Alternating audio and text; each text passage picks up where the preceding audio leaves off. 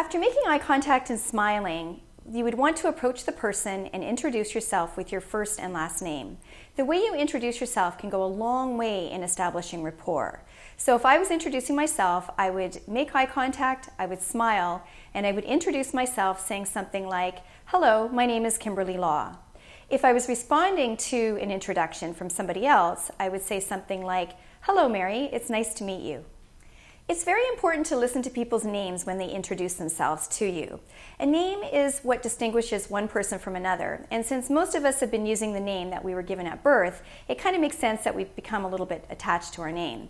So it's really important that if you do not know how to pronounce the name or you need clarification, to ask for clarification. And if you're making an introduction to someone else and you accidentally say somebody's name wrong, always apologize and then say their name correctly. In Western culture, the most formal way to address a man or woman would be with their title or honorific and their last name. For example, Mr. Smith or Ms. Jones. In business, the correct title for a woman would always be Ms., regardless of their marital status. So for example, it would be Ms. Jones rather than Miss Jones or Mrs. Jones, as you would normally call a married woman in a social setting. Even though we may seem very casual in the way that we address people, the highest ranking person or the person with the highest title would be the one to determine if first names are used. If they use first names, then both parties can use them. An example of that might be if your doctor introduced himself or herself with his or her first and last name, and then also used your first name in the introduction. That would be giving you permission to use his first name as well. So for example, if my doctor's name was Dr. Paul Cam, and he introduced himself by saying, "Hello, Kimberly, I'm Paul Cam," that would be giving me permission to call him Paul, his first name. When people introduce themselves, it's really important to listen to the name that they've used in the introduction and to use that name. I know some people like to automatically shorten names or use nicknames, but some people may be offended by that. So to give you an example, my late husband, his name was Rob. In business, he would always be called either Rob or Robert. His friends always called him Rob, and his mother always called him Robert. And myself, the only time I would ever call him Robert was when I was really mad at him.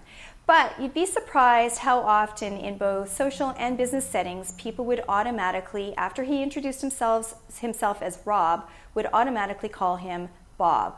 Now, for those of you who don't know, Bob is a nickname for Robert, and some men with the given name of Robert actually do use the term Bob, but my husband, Rob, never went under the name of Bob. So for him, it was really insulting when people would take the initiative and call him Bob.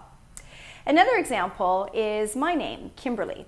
My name is Kimberly. I have gone through different phases of my life where I've been called Kimberly and Kim, and I've kind of switched back and forth over the years. At this point in my life, I don't really mind whether I'm called Kim or Kimberly. But I have had situations where people, and even in business settings, people have automatically called me Kimmy. Now, I know that they may think it's a term of endearment, but for me, I don't like it at all. You can probably tell by the expression on my face. So for me, it's very insulting when people call me Kimmy, and especially in a situation where, I can't tell them not to call me that. So if you are somebody that, my point is, if you are somebody that does like to shorten names or does like to use nicknames or terms of endearment like honey and sweetie and things like that, always make sure that you ask permission before taking initiative to do that. And if you're not sure, always make sure that you use the name that the person has given you in their introduction.